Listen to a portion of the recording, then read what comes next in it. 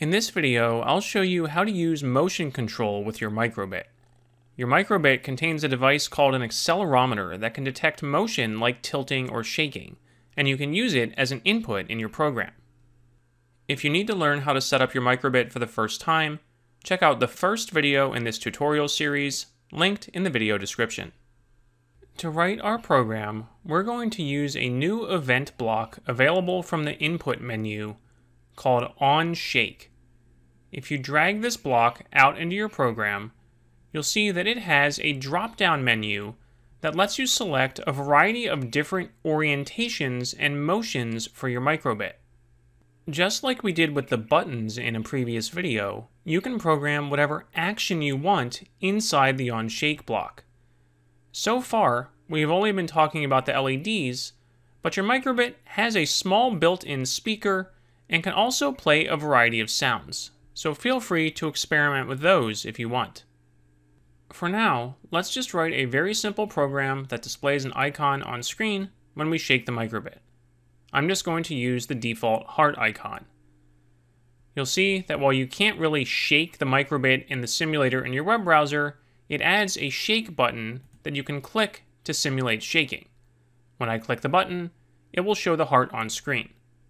However, I haven't done anything in my code to tell the microbit to clear the screen, so the heart icon will stay there forever after I shake the microbit just once. If I just want to show the heart icon on screen briefly each time I shake the microbit, then I can add a pause block from the basic menu, followed by a clear screen block.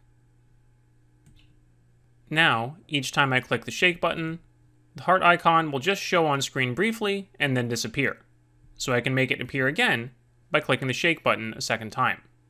Here's that same code running on the physical microbit. We can see that the onShake event block doesn't run unless I shake the microbit hard enough. If I just wiggle it back and forth slowly, the heart does not display. Now, experiment with the other options in the drop-down menu for different motions and orientations.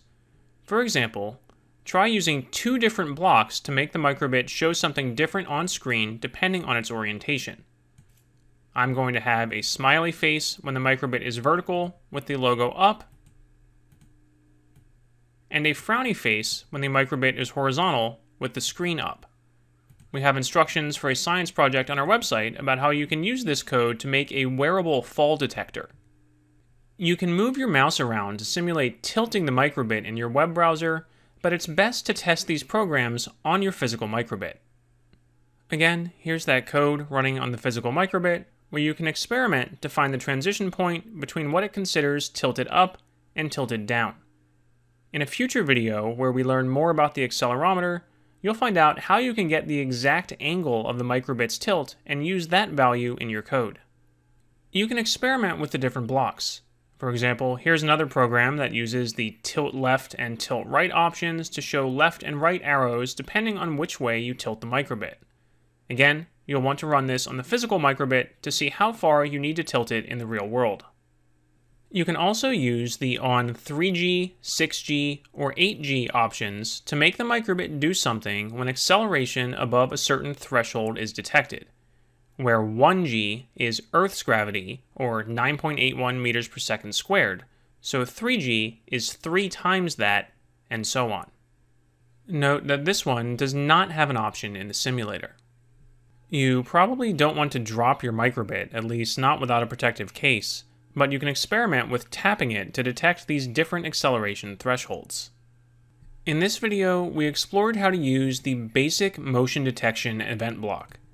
In the next video, we'll explore how you can use the actual acceleration and rotation values from the accelerometer to write a more advanced program.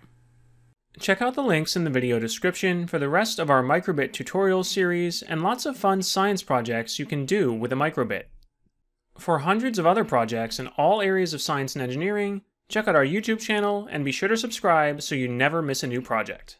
Thank you for helping us inspire the next generation of scientists and engineers.